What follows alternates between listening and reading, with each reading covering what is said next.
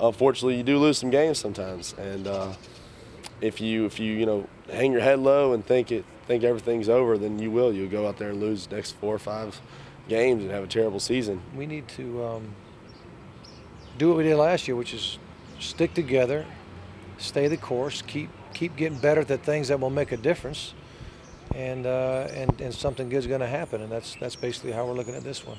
A little bit behind the 8 ball as far as the SEC, but you never know. We went and played and won it 2 years ago with 2 losses, so you never know what can happen. It's all up for grabs. So we're going to go out there and do everything we can to get a win Saturday.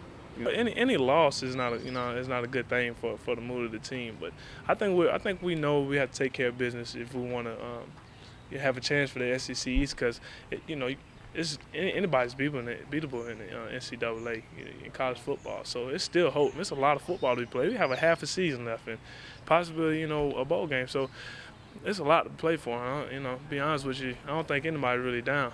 We got to go to Nashville and play well.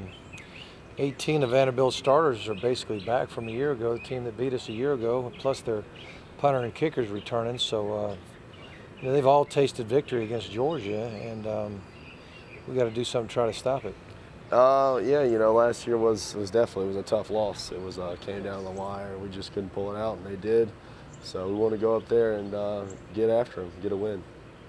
Well, they're going to run the ball at us. They like to run the ball. They run it well. Their quarterback, both of their quarterbacks are very athletic and can run it well. But they, when it comes to throwing the ball, very, very good schemes. I mean, they're going to get people open. And the guy like Bennett, you just got to watch out for him. He's caught 41 passes, and the next guy's caught 10. So it's pretty obvious who they're trying to get the ball to. But they're very creative in how they do it. It's tough to stop it.